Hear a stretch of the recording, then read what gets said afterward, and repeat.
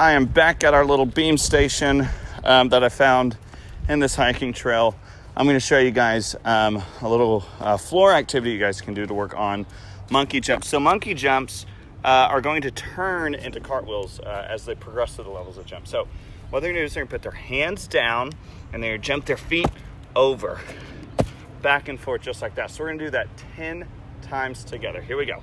1, 2, 3, 4, 5, 6, 7, 8, 9, and 10. Just like that. And that's going to help with those monkey jumps.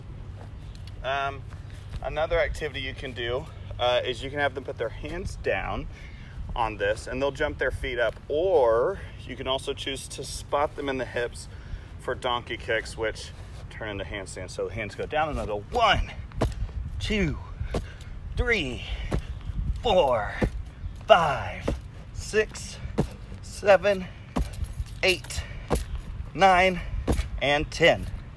Just like that. All right, parents, I'm going to show you guys what we're going to do for floor today. So over here, we are going to start with our forward rolls. So you can use things you have at home. Maybe you want to use paper plates for their feet and a shirt for their hands. Whatever you have at home, rocks, sticks, different toys, items, whatever you can think of. Use it for visual cues so they know where to put their feet and where to put their hands. So we're going to start with hands up high, hands down low. They're going to tuck their head and roll. We're going to do it again. So feet apart, hands up high, hands down low, tuck your head and roll. And one last time, feet apart, hands up high, hands down low, tuck your head and roll. All right. Now we're going to do spider crawls. Here at the park I'm at, I have this.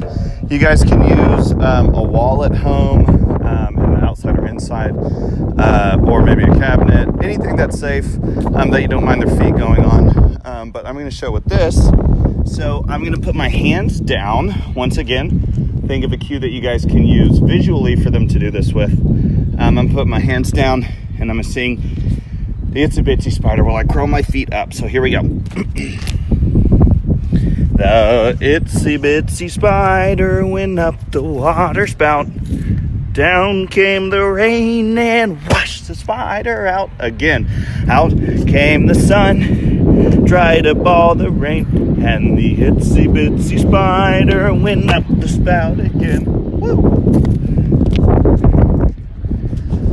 And lastly, we're going to do our monkey jumps. I showed a couple activities earlier, but let's go ahead and do those again here.